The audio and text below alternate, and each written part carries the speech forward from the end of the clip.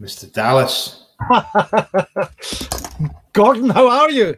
I'm very well. How are you? Very festive, Sona. Oh, yes. No expense spared for the very festive sauna. I'd like to call it a tasting room, but let's call it sauna. But Gordon, hello. I'm really looking forward to this tonight. Yeah, no, it's going to be fantastic. I'm really looking forward to it as well. And we've got some guests this evening. So without further ado, let's bring them in. So first of all, we've got our malt master. We've got Mr. John Glass, who is our good evening man who makes our wonderful whiskies. John, welcome to your Facebook Live debut, I think, is it? Yeah, internet tasting debut. I have no idea what I'm in for, but don't worry, we'll take it easy on you. We'll take it easy on you. Really great you could make it. Thank you very much. I'm looking forward to it. We've also got two other guests. We have Philip Walker and we also have Callum Friel. So let's welcome those gentlemen in as well. Philip. Callum, how are you? Good evening. Good evening. Good evening. And we decided we wanted to bring on a little bit of some fans of Glengoyne, because we can talk about Glengoyne and pontificate about Glengoyne, of course, but fans take a different perspective. They are fans of the whiskey that John makes, and the team make wonderful spirit and all that. But I want to just ask Callum first. Callum, what is it that got you into whiskey? What is it that makes you love Glengoyne?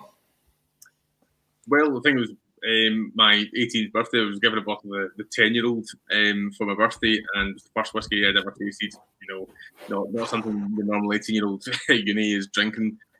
But you know, thought this is phenomenal stuff, really nice. And then my birthday's quite close to Christmas, and that Christmas my dad took me to the distillery, and we did the gold medal parades tour, I think you called it. Yeah. The kind of 12 and the 15 taste at the time, and the 18 and the 21.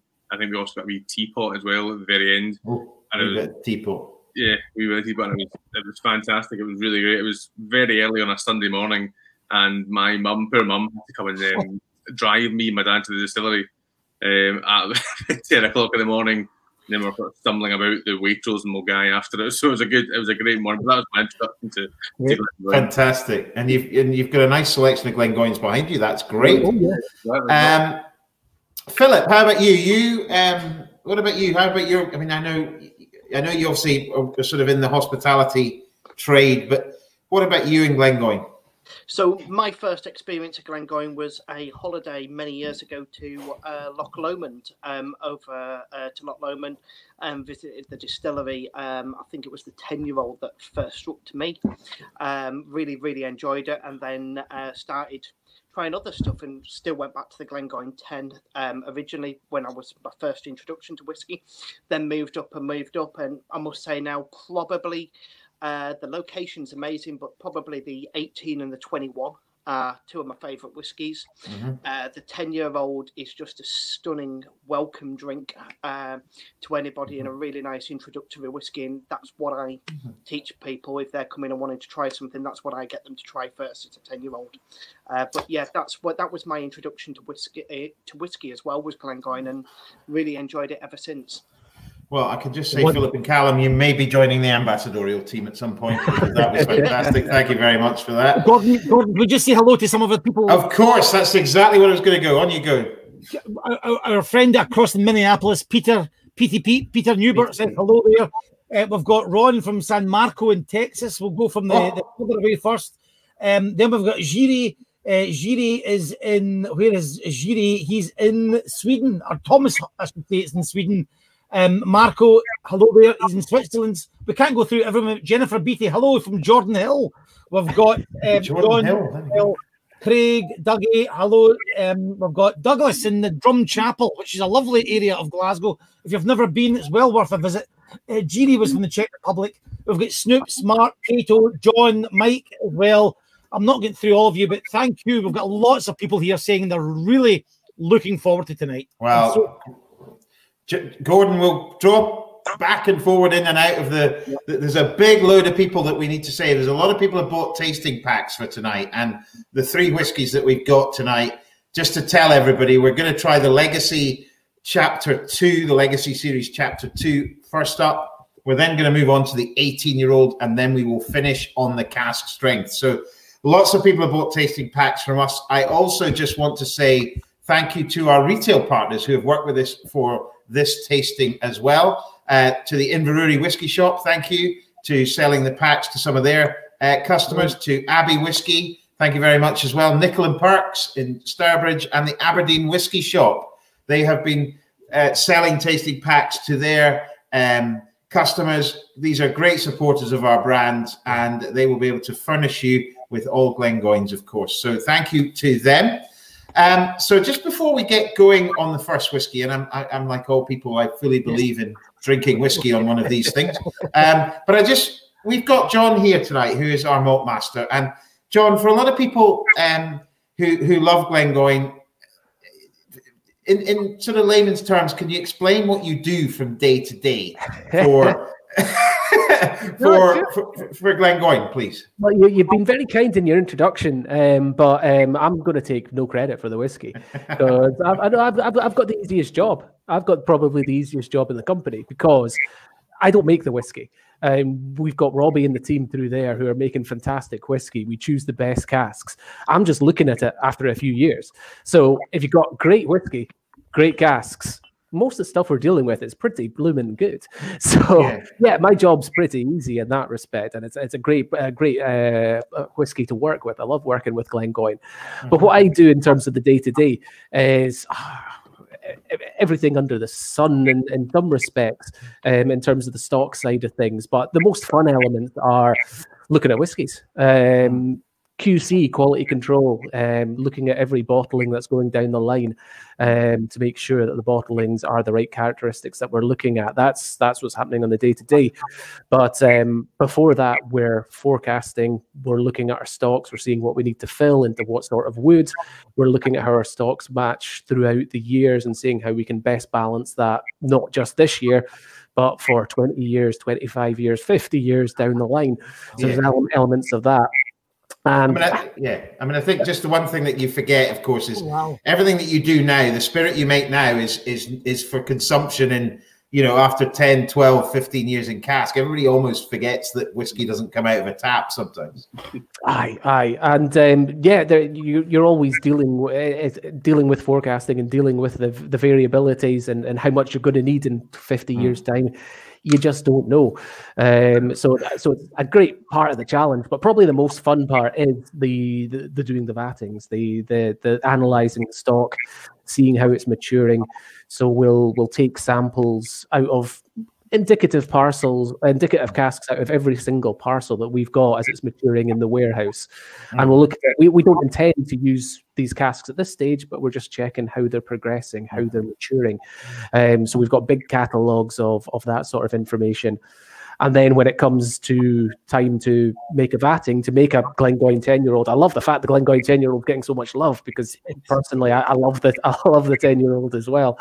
It was probably push came to shove, it would be up there with my favorite Glengoynes, even though I work with fantastically old ones. I just love the spirit that we work with, and bottling it at the 10 years is, keeping that spirit quite alive and it's still quite vibrant.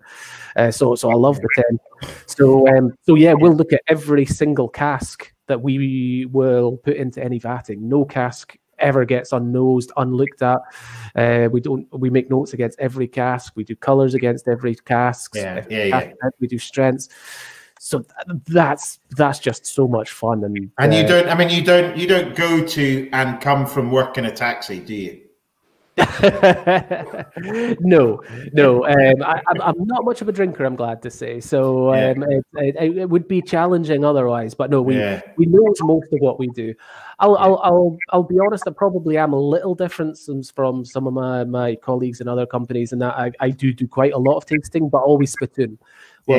Almost always taste at 20% and will always spittoon. But I do think tasting selectively is a very important part of what we do for a product like this. Yeah, so just before we start our first whiskey, which we'll move on to in the next couple of minutes, everybody, Callum, I know it's been a big week or the last couple of weeks for Glengoyne, because we released a very super special whiskey. We released it, and you just wanted to ask John a specific question, obviously, in the week that we launched last couple of weeks, where we launched our Glengoyne 50-year-old. Yeah. I'm sure you'll take it as a compliment, John, when I say you don't look 50. How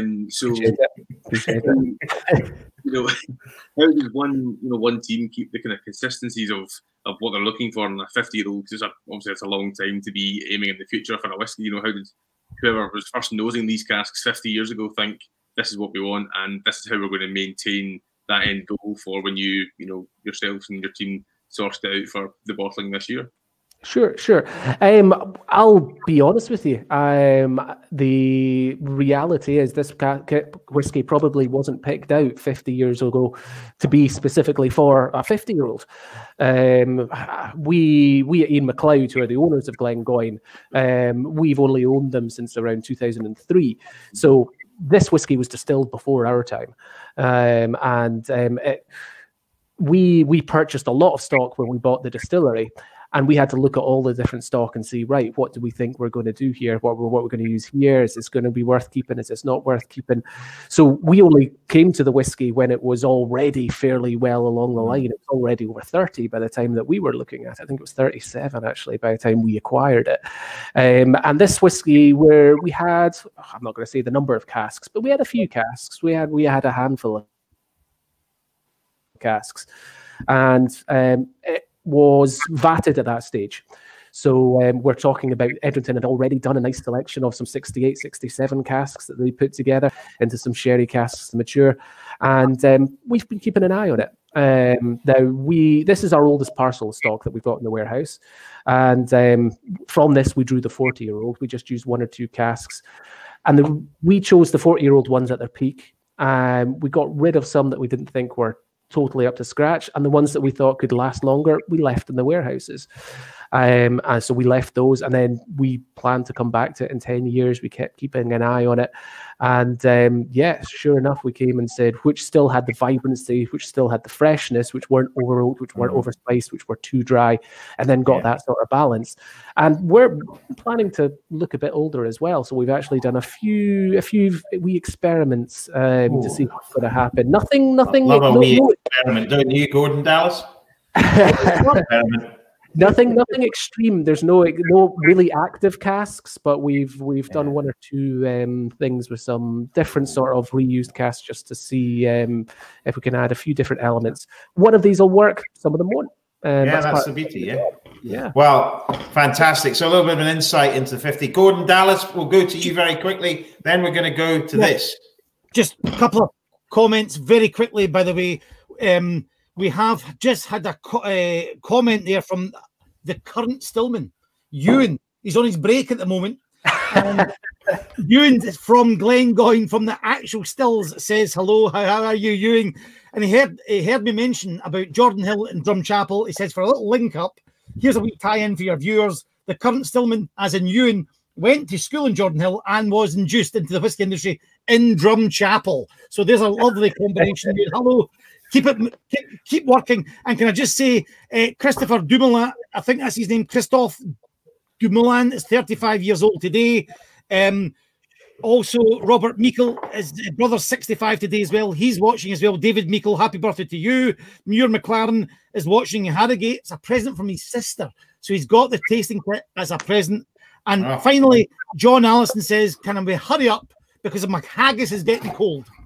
Okay, we have our first whiskey. So everybody get their samples out. This is the new Legacy Series Chapter 2. It's also, as you may notice, for those who maybe haven't noticed, Glengoyne has had a little bit of a refresh, a little bit of a beautiful pack refresh.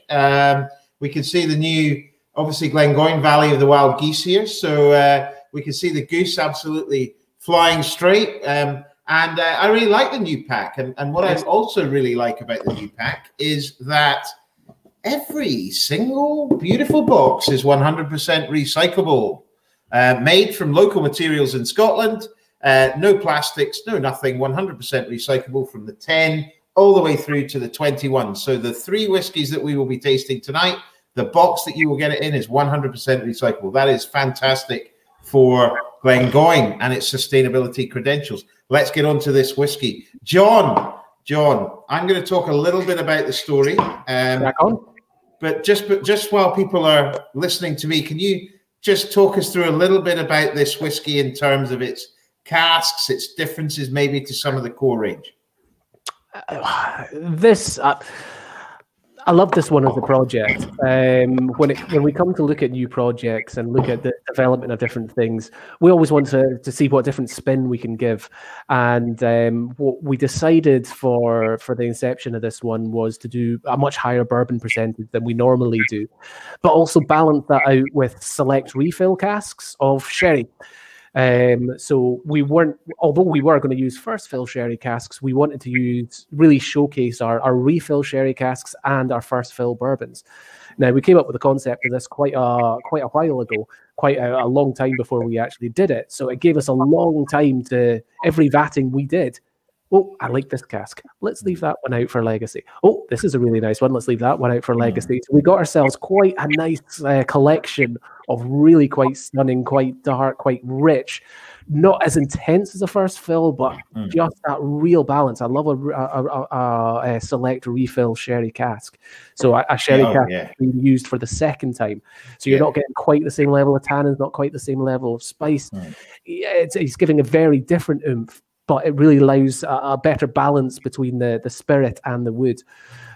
So that, along with a high presence of bourbon casks and a variety of ages of bourbon casks, really give us a very different product. Yeah, very different. And I think that's, you know, for you to use as much first fill bourbon as we have done in this whiskey is pretty unheard of for Glengoyne. So I'm going to come around everybody to get their nosing thoughts in a minute. I just want to tell everybody quickly about the story. The Legacy series was a concept that we came up with to celebrate some serious sort of contributors to the history of Glengoyne. Our first Legacy series is all about a gentleman called Cochrane Cartwright back in the late 1800s. This particular, and that was a much more sherry-orientated whiskey. This particular whiskey is to celebrate really the Russell family, to celebrate Peter Russell and to celebrate his purchase of the distillery as part of Ian MacLeod Distillers in 2003, but more so to ensure that they have allowed us to continue on producing Glengoyne the way we want to produce it. Time-honoured and really slow distillation is the key to that in terms of giving John a great spirit to then gets matured and John can work with. So that's the story very briefly about this chapter, celebrating Peter Russell and his purchase of the distillery for Ian MacLeod, which obviously is who we all work for, except Callum and Philip, obviously, because they, Anyway, I've not had a chance to nose it, but you guys have. So I'm going to go to Philip first. Philip, what are you picking up on the nose of this beautiful Glengoyne Legacy? Straight away, quite a lot of vanilla on there and a little bit of coconut as well, which is where I find it on here. Really find it, and a lot of dried fruit going on in there. Really well balanced as well. It's something that I've. It's really interesting to try next to the just before we came on. I tried the Legacy number 1, which of course was really heavily sherried, and then coming into the number 2 was is just excellent. Very different style, very different style, very different whiskey. Callum, on the nose, what are you picking up on this one? Similar? Yeah, I would agree with Philip. The vanilla, certainly a wee bit of coconut as well. There was some sort of maybe like lemon drizzle cake maybe in the background as well. Yeah, potentially some bananas going on as well. Really, the one thing that strikes me about this, and I'll come to John as well. And John, it seems to be something in Glengoyne, and we might see it also in the cask strength for me. Glengoyne never seems to nose of the alcohol strength that it says on the bottle. Are you sure you're putting the right alcohol strength in the bottle? Don't talk. It never ever seems to nose of. It always seems less.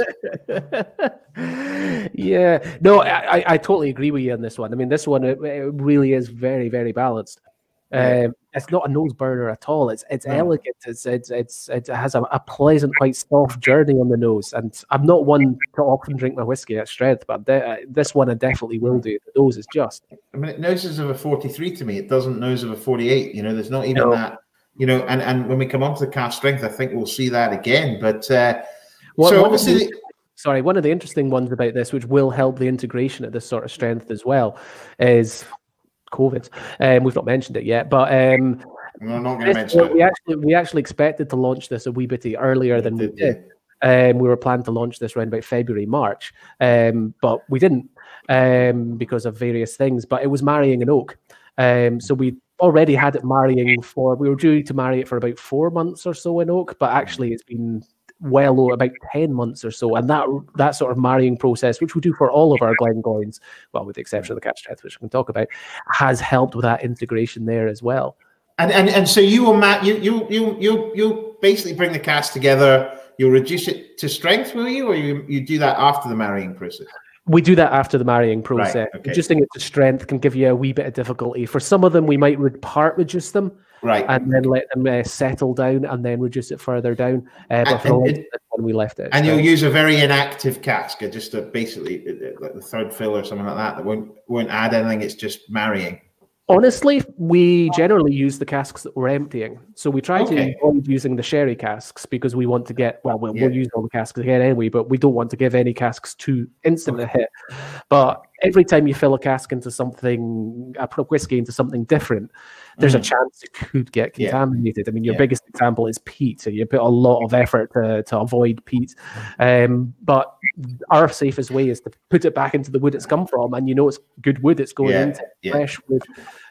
So yeah, that's the way we. And peat is something we never play with at Glengoyne. I'm not great. I love peated whiskies, but not from a Glengoyne perspective. It never will be. No, it's a big part of my job is actually picking up in peaty casks, because as best as our and our predecessors' methods were, peaty casks will get through the mix and will get filled with Glengoyne.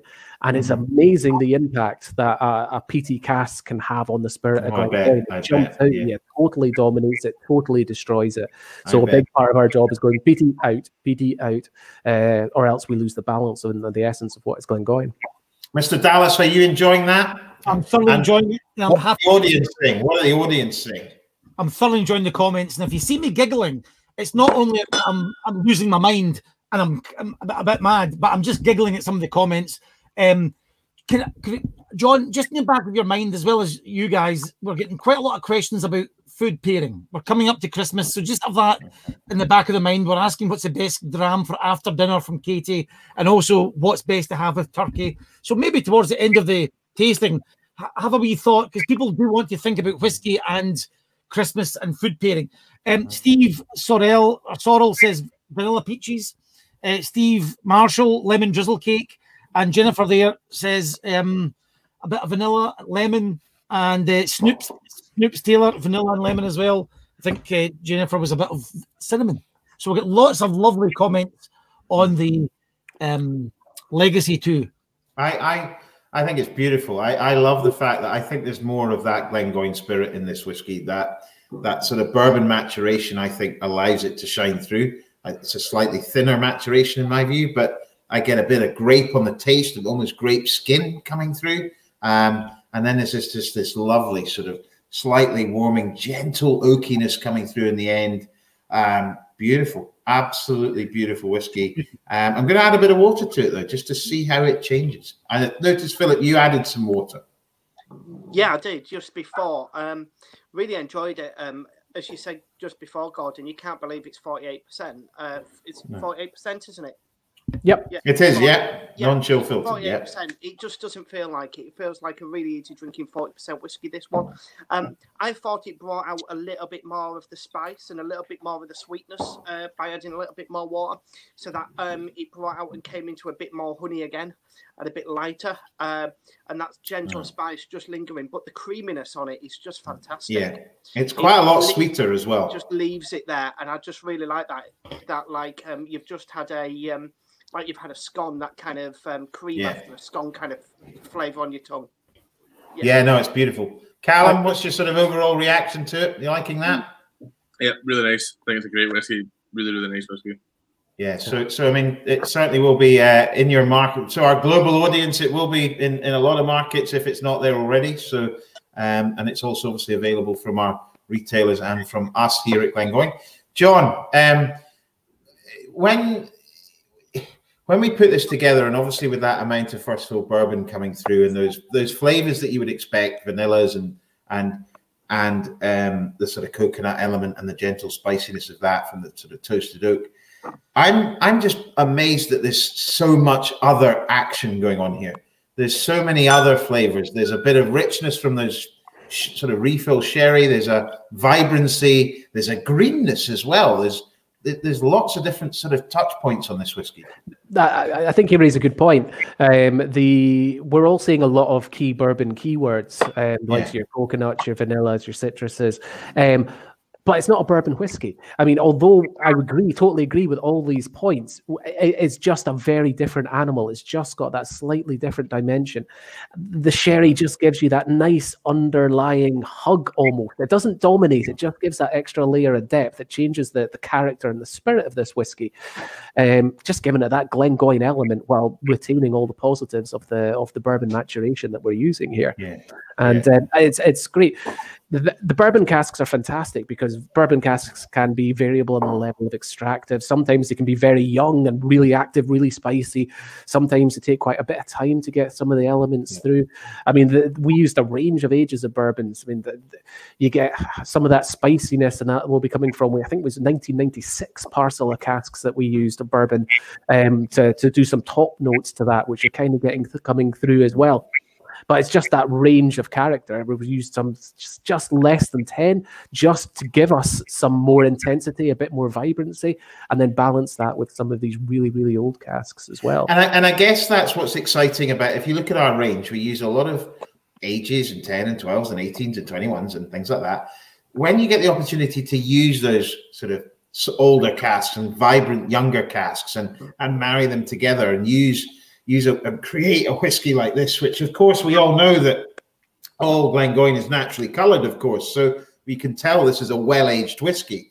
It must be a different process for you than when you're trying for the consistency of the core range, the 10, the 12, the 18, 21. In some respects, it's kind of mind-blowing, to be honest, because what you're being told, here you go, here's the entire rate, here's everything that you've got. Choose the stuff. You know, at least with your age statements, you're like, okay, I'm clearly kind of, I've got a wee box that I can work within. So there's a limit of casks. But here it's find something nice and bottle it. That's what a great job. What a great job. It's fantastic. And in terms of Ian McLeod, you pointed on Leonard and Mr. Peter, who are the owners of the company. They have such a great attitude in terms of the way that they work with the distillery. They're happy to give it any money that it's needed because for them, it's a long-term investment. They've got family who they want to be looking after this after generation. Yeah, that doesn't happen very often these days, which is great. And if it does happen in any industry, it is the whiskey industry. Yeah, in terms of a product like this, they don't look at my spreadsheets and say that's too old, take that out. That's too old. No, they don't care. Is the product good? Great, go with it. So before we move on to Mr. Dallas, Gregor McWee asks a question, just exactly what you're talking about there, John. When you're inspecting the casks, how long do you leave them? Is it by trying them, or he says, do you have enough experience to work out when you pull a cask out of a warehouse? That's from Gregor McWee. So what could you just explain very quickly about? Yeah, sure. We've got a big database. So we'll look at casks usually around about 8 and we'll give a few marks on it, on how it's maturing, what sort of style it is, what sort of color it is. So with that sort of time, we can earmark, right, this parcel should be going here, this parcel should be going here. So that gives us an idea. We don't know what every cask's like until we move it into our blending facility. So we have rough ideas, we bring it in, then we do the hard work and we say, right, we thought these casks would be ready. Are these ready? Are all of them ready? Are all of them the same? Are all of them different? Sherry casks are notoriously variable in styles. So you've got to take each cask on its own essence. Really, you're looking at a balance between immaturity. Is it mature enough to bottle? Is there any faults, any taints, anything like that? And is it too old? Is it going to be too old? Is there too much extractives? Is the distillery character faded too much? So it's a lot of experience and just deciding, right, okay, where on this line are these casks? Wow, absolutely. No, there we go. There's a great insight too. And having something like this project where we can just decide, like, what do we want to make that's great almost is the attitude, isn't it? What can we do that's a bit different? And that, I think, for a whiskey of this quality at 48%, I absolutely love this, and I love I love both legacies, but I love the difference between them. I love them both, Chapter 1 and Chapter 2. Any final comments, gentlemen, Callum and Philip, on this one before we move on to the next whiskey? No. All happy, Mr. Dallas? You enjoying that in the sauna? It's just lovely. It's just like that, fruitiness. It's so flavoursome. That's what sometimes with the Glengoyne, we talk about the sherry, but the bourbon barrels just give just so flavoursome. Wonderful. No, definitely, absolutely great. So that is that was released, as John said, quite a lot later than it was meant to be, but it is now available, and it's a limited release. When it's gone, it's gone. Glengoyne.com, and obviously our retail partners who've been there tonight. So thank you for them. But yeah, it's a great whiskey, limited release. So get there while you can. Now, obviously, John, what we spoke about, it might just make sense to do it a little bit more. If you were going to pair that with something in terms in the food world, would anybody have a view on what that might be? Bearing in mind we're in the run up to Christmas, anybody got a sort of thought on that? For me, it's that sort of, that sort of lemon sort of cake at the end of it. If sometimes you have a few puddings at Christmas or whatever, and I would go for the sort of lemony one rather than anything chocolatey. I think the next whiskey is more chocolatey, but I'm afraid I'm a vegetarian, so I can't really give you much proper information. Mushroom stroganoff. Mushroom stroganoff. There we go. Callum, anything you think that might go well with? I think a pre-pudding would be quite nice. Yeah, I would agree. Yeah. Sort of citrus, creamy, cheesecakey sort of type dessert. Philip? Something similar, something a bit citrusy, nice cheesecake, a lemon tart maybe, or something along them lines. Yeah, that's where I'm at with it. Yeah, I mean, I think there's also, if you went slightly the other way, you could look at doing something in the sort of potentially in a seafood area, but not so sure. We'll see how that would go. I need to spend a whole day doing seafood and whiskey and see if it worked. But that would be a tough day at the office. Okay, so that is the Legacy Series Chapter 1. Any comments on the internet about that one, Gordon? Are we ready for the 18? Yeah, we've people, Linda, for example, right? Hello, Linda. And there's so many people, I can't get around everyone. She just says, adding water makes Legacy 2 a little sharper. The emphasis, this emphasizes the dry oak on the finish. So, yeah, people can add a little bit of water and see how you get on with that. It's a great thing to do. And that can bring out some more of the flavours, and she thinks it's a little bit more the dry oak. So, yeah, lots of comments. I'll keep an eye on them, Gordon, but let's... Okay, we'll move on. We'll move on to... this is an old bottle that I have, but there is a new pack, obviously, for the 18. This is the wonderful 18-year-old, and I have said consistently, Gordon has the new pack. Here we go. I see the only one with the new packaging. I don't have it either. No, I don't. Gordon, I think, has just raided the shop and has. By the way, everybody, the distillery is unfortunately not open for tours at the moment. We are doing virtual tours, but the shop is open. You can go to the shop, I think, at the distillery and purchase not just Glengoyne, but other Ian McLeod products between now and Christmas. Can I just say, Gordon, even just in the packaging, I mean, the 18 is just classic. Well, I'm sure you'll talk about that, but I just think the new packaging is wonderful, because if you've got somebody else in the family that likes whiskey, you can have it like this, and you can monitor the level of your bottle day by day. None of this, what goes on in the can. People have a wee snifter, but now you can keep it open, display it, and see what the level is. 100% recyclable. Fantastic. You can put it in the bin with confidence and it will be recycled, which is great for whiskey packaging. So the 18-year-old, I've consistently said for the last year or so, this is my favorite Glengoyne. I think this has got almost a bit of everything in here, but quite a bit darker profile, John. And that obviously comes because our first fill element of this whiskey is our sherry cask from Spain. Yep. No, this is very much a sherry-led whiskey. It's always been designed to be so. We're approaching 50% first fill sherry in terms of its makeup.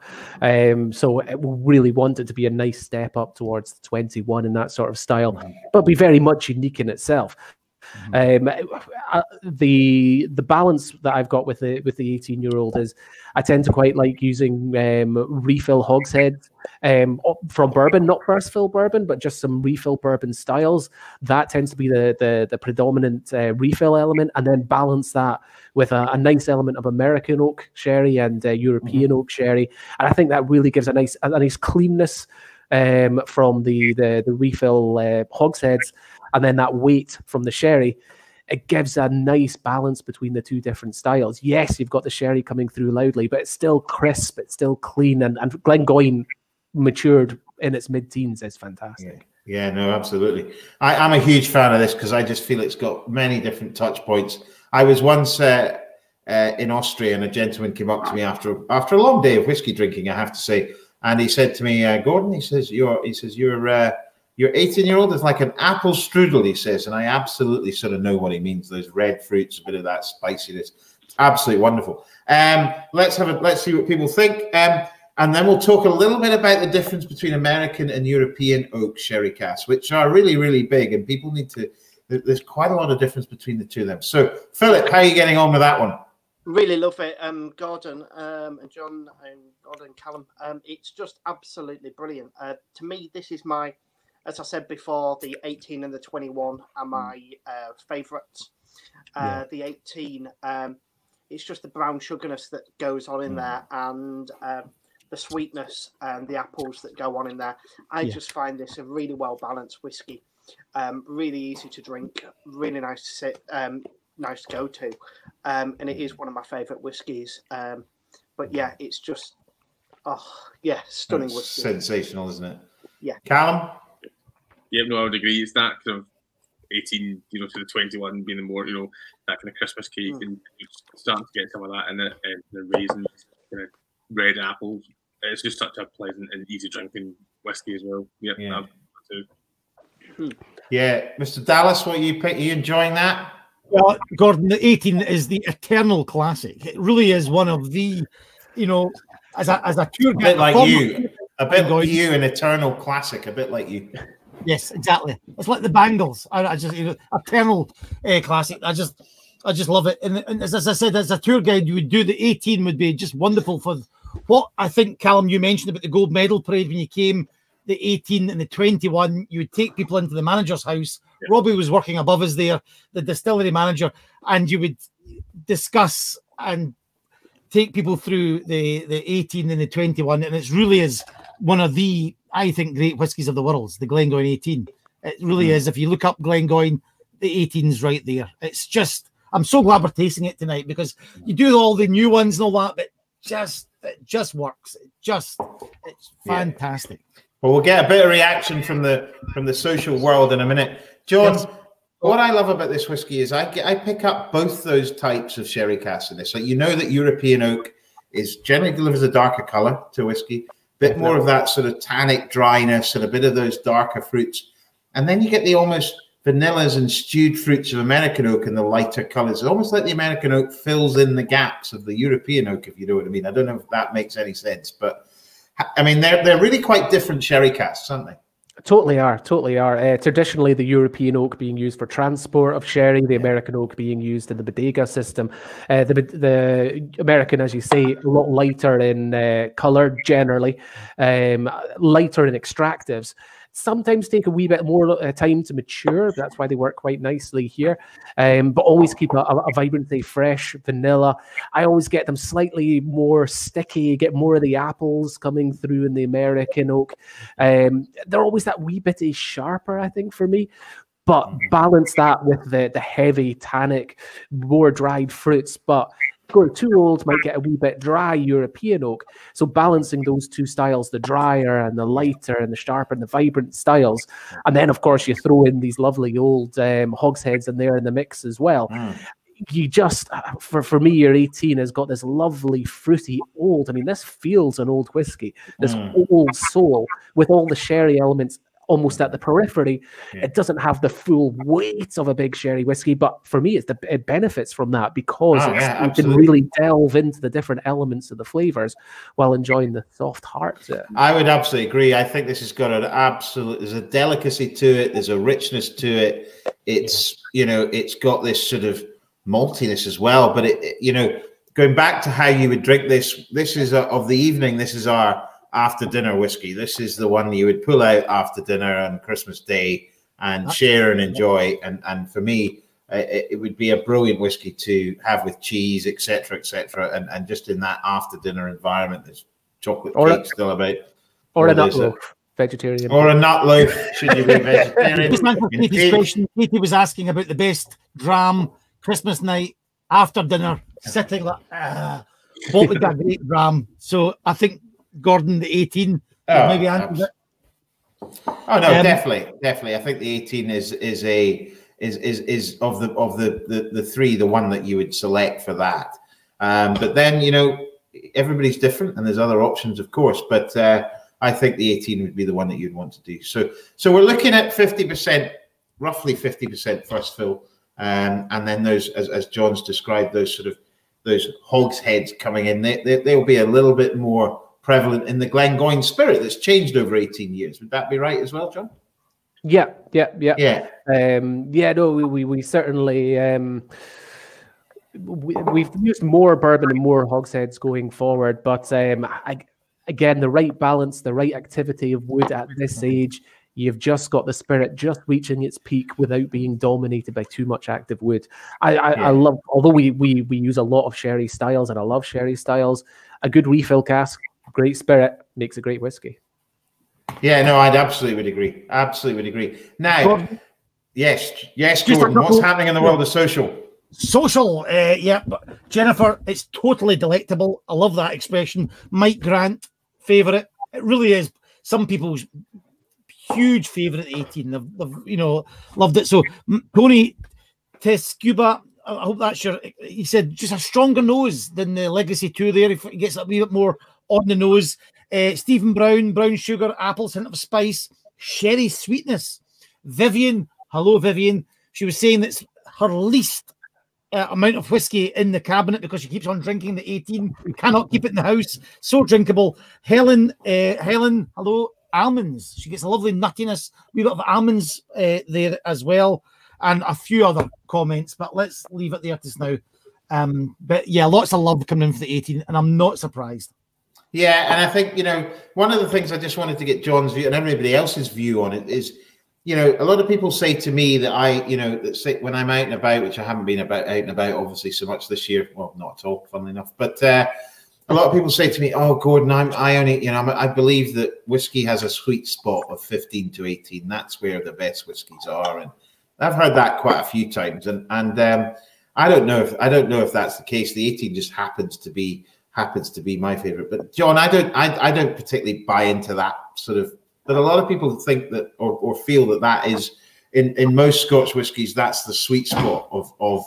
But it depends on casks. It depends on so many variables, doesn't it? Yeah, it depends on the spirit you're dealing with as well. Some peak fairly early, some peak later. If you're a bigger, heavier spirit, you might need more time to get some of your heavier elements out. Glengoyne at the very young ages is still quite young. I mean, it's got quite a lot of intensity, quite a lot of oomph to it, and that's why we don't bottle anything really young of Glengoyne, and that's why we leave it that wee bit longer. In blending terms, because we'll use a wee bit of Glengoyne in some of our blends, Lang's probably most famously, we'll always leave it till a bit longer just to get that level of maturity, but that's a good thing. That's because you've got a lot of building blocks in there that are taking a wee bit of time to all come together. So for the likes of a Glengoyne, I think it's great at 10. You've still got elements of the youth coming through. I like that. I think that's quite attractive. But by 18, it's all coming together. It's all just coming down a wee bit. It's all becoming more silky, more smooth. It's very, very balanced. But as you said, it's down to the casks. Well, I've seen fantastic 5-year-olds, and I've seen terrible 25-year-olds all the wood that's used, even if it's the same spirit. So the variability of casks is fascinating. It's a nightmare at times. And you're also in an 18, you're not just using 18-year-old casks. We will use slightly older because you sometimes have to do that. How difficult is it to hit the color, the same color each time, using natural color?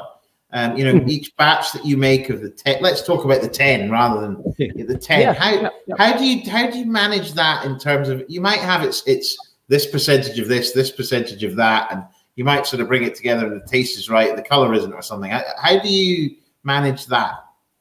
To make it sound as sexy as possible, Excel. No, it's all a balance. I mean, we're analyzing every characteristic that we can. So notes on the nose, notes on the color, and we build it all together. And we say, right, okay, let's do this vatting. How's that going to nose. How's that going to taste? So we think it'll taste fine. Let's make up the vatting. Let's add samples of all the different casks put together. Nose is fine. How does the colour look? Looks all right. Oh, it looks a little bit light. We're going to need to add a wee bit more sherry. So we talk about the percentages we add to each vatting. That always varies because reality dictates. Of course, actually, these sherry casks have more oomph, will leave slightly less out, or these sherry casks don't have as much oomph. So there's a lot of balancing in and out just to find the right sort of characteristic that we're looking for. It's great fun. My life would be 10 times easier if Glengoyne wasn't such a good brand and it said, let's just add caramel, because the fact it's always been natural colour means we have to put in a heck of a lot of work to make sure that we're getting all the boxes ticked. But it fits into the wonderful Glengoyne narrative. Everything takes time across whatever we do at Glengoyne, whether that is the distillation of the spirit, the great maturation, the production of those sherry casks that takes 6 years in Spain. Everything takes time, and that's all down to being, Ian McLeod, and also just down to the philosophy of everybody who works on Glengoyne. Philip, do you have a question? Any question you'd like to ask John? I guess. Yeah, there is this question for you, John. So we keep on when we're doing when we see you producing a whiskey, and we saw the Legacy come out, and we've seen both at the Legacy. We've seen various other bits come out recently. Do you get much control over that? Are you given an idea and then you go away with it, or do you get a bit of freedom yourself, or where does it come from? Are you targeted on a cost price? Where do you stand? It's a bit of all things, to be honest. It can happen. We're fairly flexible. So yes, we're given briefs. We've got a team at Glengoyne who work on the marketing side who think, we want to do something. What can we do? Anyone who works with me will know I'm very good at the word no. So if there's something that's suggested that that I don't think is suitable, I will make my opinions clear on that one. So if the stock's not there, if the stock's not of suitable quality, fine. There's been a few projects where in the ideal world, let's sell this, and no, it's we veto it. Good enough, no, it's the team at Glengoyne. You'll all know Robbie, but he's the distillery manager, and he's got a team around him as well. They're really vital for the development of all the products that we do as well. So anytime we've got a new product, the Legacy, any batch strength, any cask strength, anything like that, we have to run by them. And if they say it's not good enough, then it's not good enough. A recent story, we had a cask which on paper was fantastic. It was a nice old cask. It could have yielded a really good reputation. It could have done something really tasty. We sent it through to Robbie. Well, I say something tasty. I wasn't the biggest fan of it, but someone else in the company said this would be good to release. So I wasn't the biggest fan of it. We sent it through to Robbie. Robbie drew a big skull and crossbones and said, "No danger." so even though all the boxes were ticked, Robbie said, "No, doesn't happen." And he's from Newcastle. You don't want to mess with him. I no. You did. We no. I am terrified of Robbie. You've got Ian says you are an artist. Lovely. He is an artist. Thank you very much. Artist. Doing a lot of painting. I appreciate it. You know what, Gordon? I love when things are live, because this is live. It's not like television. It's not been recorded. So I love when things are live. Ron Heslett in Texas has been online. He's just quickly, I Googled maybe. He said, "I've just discovered a store in Texas that sells the 18. He's going to run out and get it right now." Go and get it. It's happening right now across the other side of the world. Love it. Richard Barlow, Marzipans and Almonds. Mike Grant says, "Whatever you're doing with the 18, John, don't change a thing." Linda, lots of lovely descriptions. Rich, mature, a bit like yourself, Gordon. Fruitcake, a bit like myself. Debonair apple and spice. She loves the 18. Robert Bradley's eating a mince pie right now. Oh, lovely. Now, there's a good idea. That's a great idea. Listen, you can have your television, it's all pre-recorded. This is happening live. So brilliant. People, keep them coming in. Love your comment. Gordon, do you enjoy doing Whiskey Unscripted that's not live? Do you enjoy that? Yeah, well, yes. It's just we will be doing a live Whiskey Unscripted, but we're moving on from that. Yeah, no, I think I've said it along for the last 2 years. 18-year-old has been my Glengoyne. I rattle through bottles here quite quickly, which is you know, such is life. But I just think it's a fabulous whiskey, and I'm glad it's hitting the straps out there, and with Callum and Philip as well. So we'll keep moving on. Beautiful. I'm just going to finish this. This is so good. Yes, Slàinte thank you all for joining us tonight. Slàinte. Absolutely. Slàinte, everybody's beautiful Glencairn glasses. Fantastic. That's the 18. Job done. So let's move on to whiskey number 3, which is cask strength batch number 8. Now, wow. All I could say is, John, when I look at the box, I'm thinking cask strength, this is going to be 59.2, I think this is. Good guess. And I'm like, 59.2. The only reason I know is obviously I actually did a tasting last night, and I tasted a bit of this afterwards, and it was a great whiskey. This is quite a... The cask strengths have all been, I'd call them a variation on a theme. And really, really generally all 58, 59%, bang on strong. How do you put together a whiskey that has all that strength in terms of the selection of casks? Well, with the cask strength, we love the sort of style that we're looking at. So we developed it, well, even from the 8 years or so, 9 years that we've been doing it. And before that, we were doing the 12-year-old cask strength. So we've been doing cask strength for a while. And we learned pretty quickly that a nice, healthy dose of sherry casks will always help balance out the strength. So having a slightly higher than some of the other whiskeys around that age, sherry content did help weight it, you know, keep the intensity, keep the strength, the feeling of strength, I should say, the burn down. But every vatting is different. Every time we do it, it is slightly different. And we're never trying to reinvent the wheel, but we do modify it slightly each time. Yeah. 2 reasons for that. Firstly, it'll be it's a reflection of the stock. We want to give an accurate reflection of the sort of stocks that we've got. So if we've got some more bourbons coming through, then let's use some more bourbons. Let's not stick rigidly to not using bourbons. Let's use a wee bit of bourbons. This time we touched on a wee bit of Brioca. They were different casks. So we used a wee bit of those. We didn't use as much as we want because actually they need a wee bit more time to mature, but we cherry picked the best ones that were in there. We added them in because we had them as part of the stock as well. So we make Gordon Dallas Rioja is a wine, just so you know. Not a Sheridan. And the other challenge with this one is that you've got to have a look at the strength of the casks themselves as well, because some of our parcels are at slightly higher strengths than others, and we don't want to make this higher than 60. We don't want to be a 63, 64% whiskey. That's going to be too much. That's going to be too much for markets. It's going to be too expensive for people to buy, and it's not balanced really at that sort of strength. So we're choosing the casks that are the right sort of strength and the right intensity at said strengths as well. And also up at 60% alcohol, sometimes you struggle to actually take that legally on planes. Exactly. Well, yeah, but some markets it's illegal to sell it as well. Correct. So. I think in Norway or something, it's pretty illegal to sell whiskies at that sort of strength. John, Steve Critchlow is asking, what age is the cask strength? Well, it's another non-age statement whiskey. It's not something that we really advertise, but the youngest is round about 8 years old, and we go up to 12-ish as well. So the average is probably round about 10, give or take.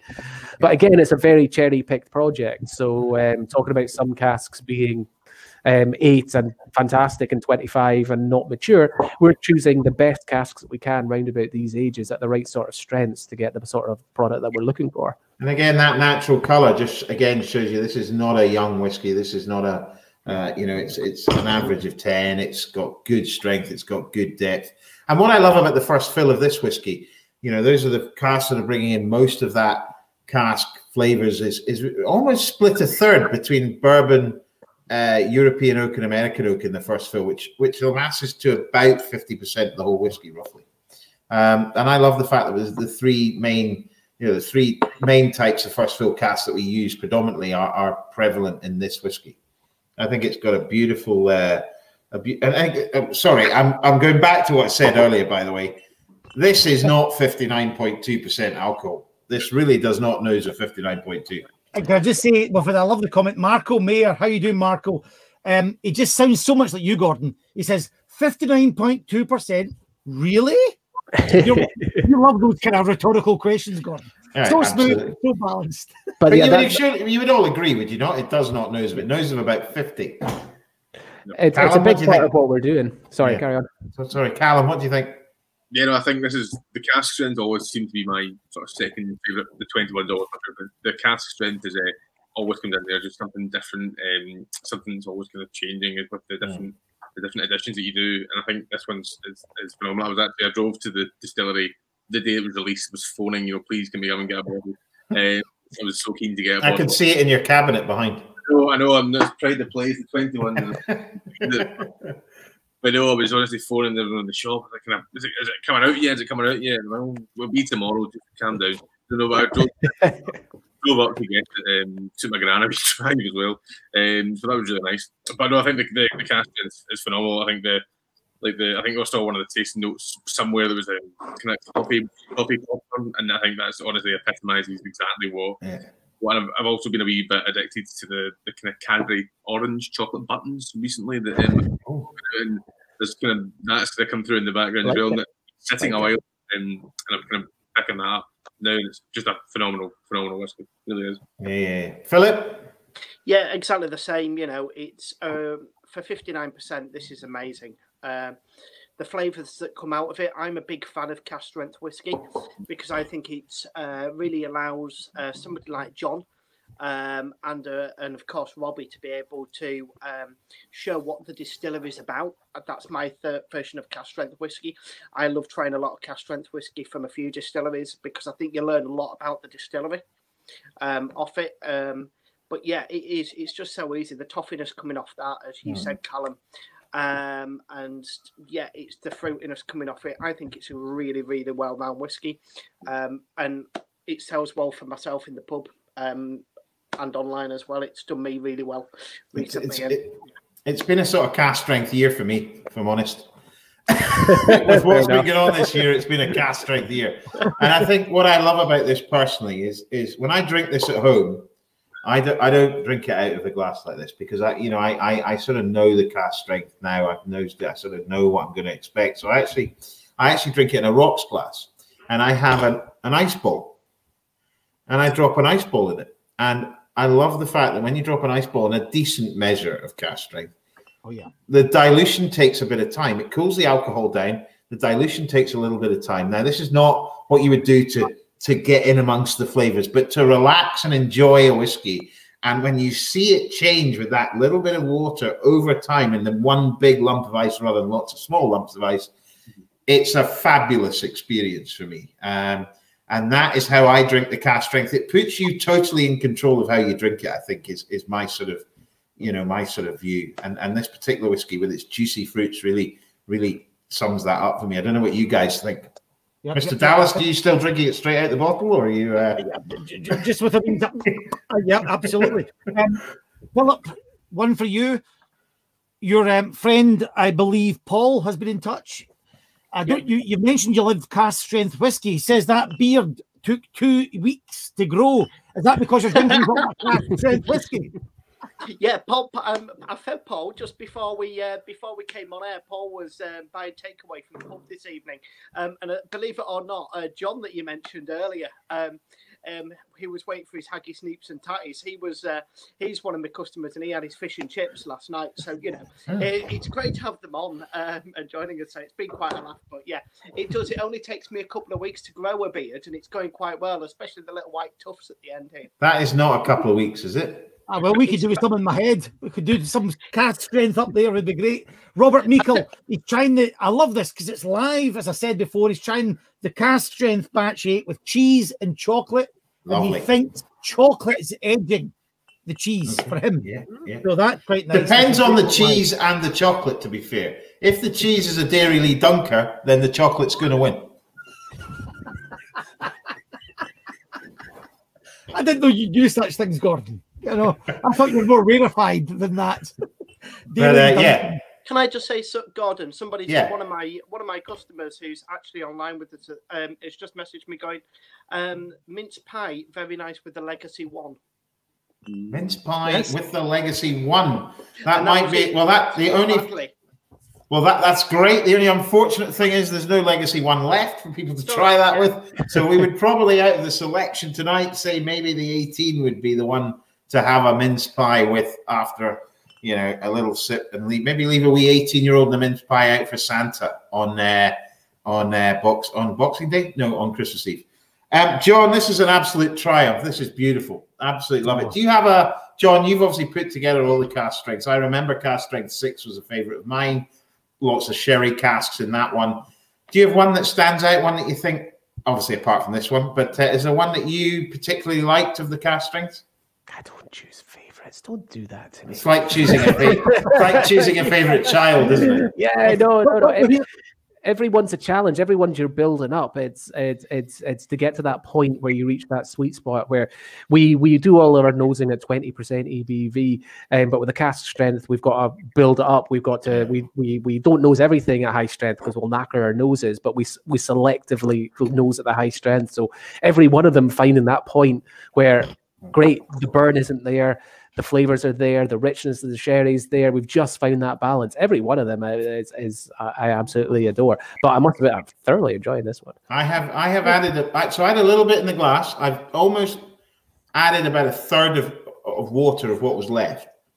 It's now just tastes like we used to have a fruit juice in the UK called umbungo. They drunk it in the jungle. Yeah, it's a bit like the old umbungo now. Absolutely loving it. John, John, you've got a question coming in, and it's just about the Peter, our friend across in Minneapolis, is asking about the primary factors that you maybe bring into your thinking when you're choosing casks for the cask strength. Are they different from the cask that will go on to become age statements? Is there a difference? What's the rationale there? A lot of whiskey does settle down, so it can be pretty monstrous high strength, but when you dilute it down to about 40%, it can find a better balance. So you don't have that level of forgiveness with a cask strength. You've got to see what it's like at high strength. So really the extra thing we're doing from our side is, obviously if it's intense at 20, it's going to be massive at 60. So we've got a wee idea there. But we're taking the strengths and we're looking at a high strength to see what the intensity is. And really it's the nose prickle, really it's the intensity, really it's seeing how expressive it is at the high strengths. Because some whiskies at high strengths are so closed.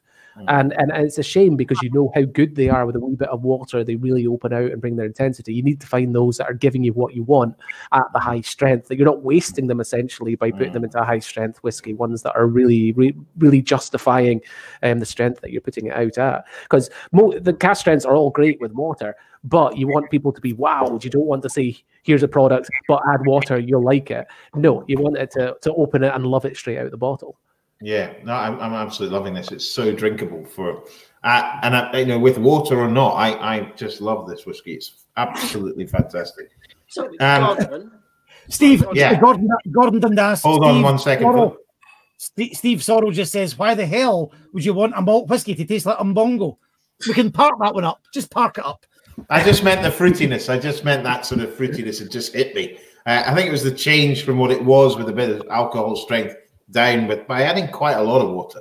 Philip, can I just ask? We're here on the batch strength at the minute, on the cask strength. Sorry.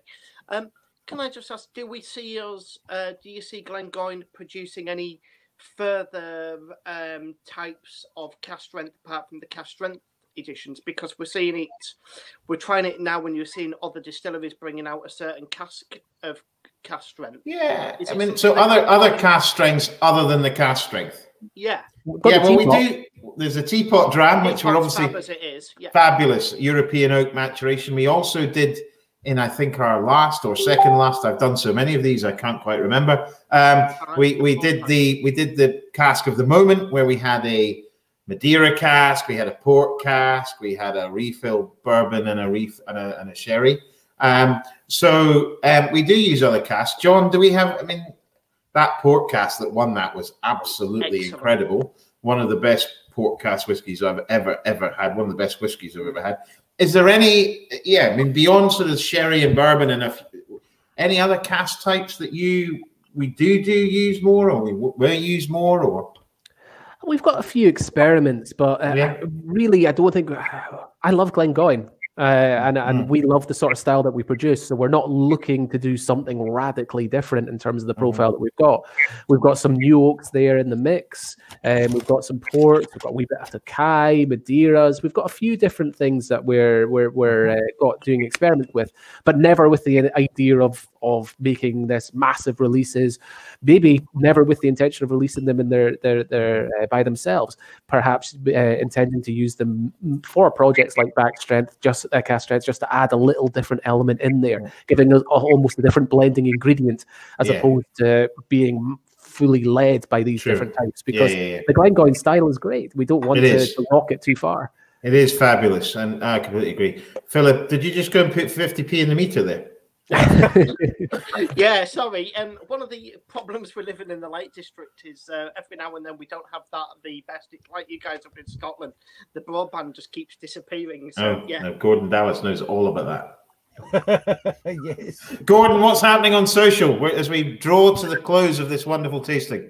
Well, Stone Croucher there, he says it's phenomenal, the cast strength whiskey. He says he usually drinks it with water, but enjoys this one straight from the bottle. Peter again's asking which one would work best with a cocktail with Iron Brew. Peter, maybe it's the third whiskey in. We'll park that question up there. We've had lots of love of the teapot dram. We're not tasting tonight as well. So the teapot jam's lovely. Mer Rie, R-I-E, it's her husband's birthday. Happy birthday. Wherever your husband is, he's watching this now. And just lots of love from the cast strength here. Craig Nichol.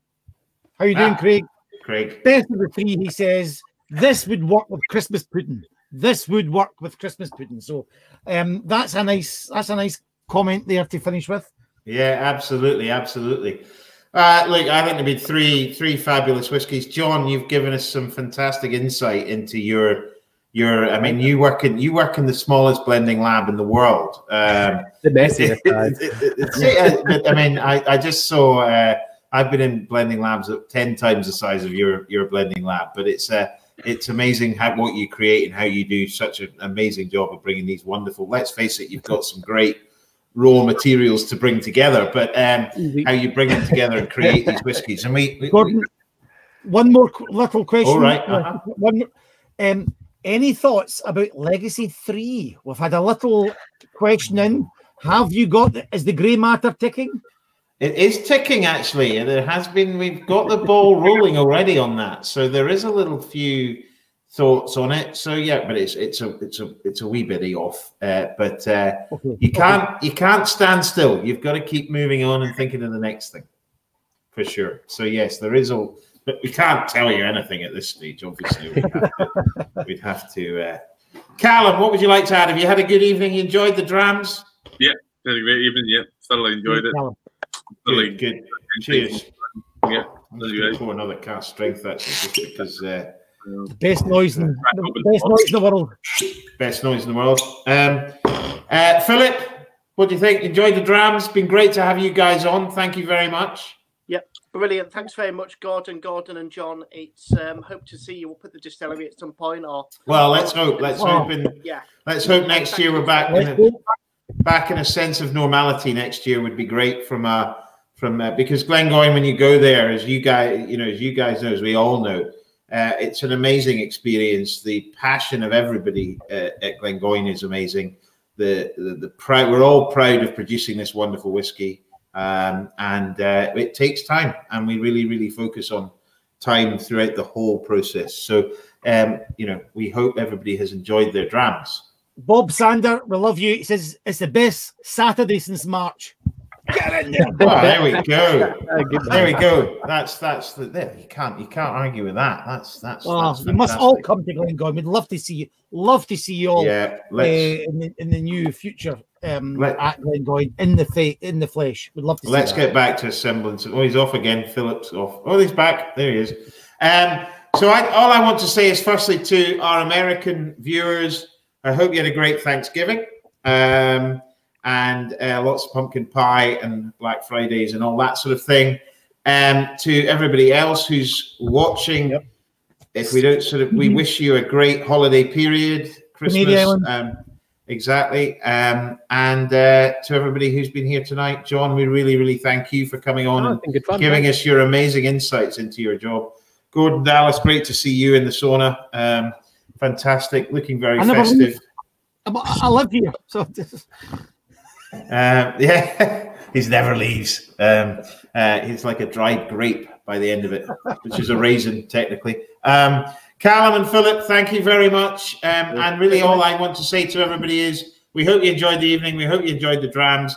Thanks to our retail partners, Inverurie Whisky Shop, Abbey Whisky, Nickel and Perks, and Aberdeen Whisky Shop. All these drams are available from them, from us, on glengoyne.com. Thank you very much.